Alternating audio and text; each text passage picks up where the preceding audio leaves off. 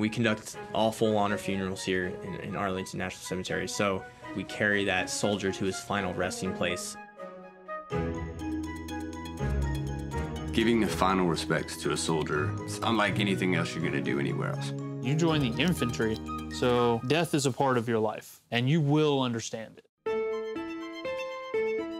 It's a no-fail environment, so we show them initially when they come here that there is no room for small errors.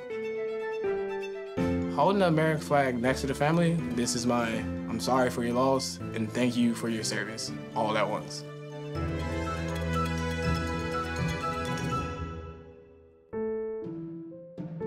The primary mission of the Old Guard is to conduct military funerals in Arlington National Cemetery.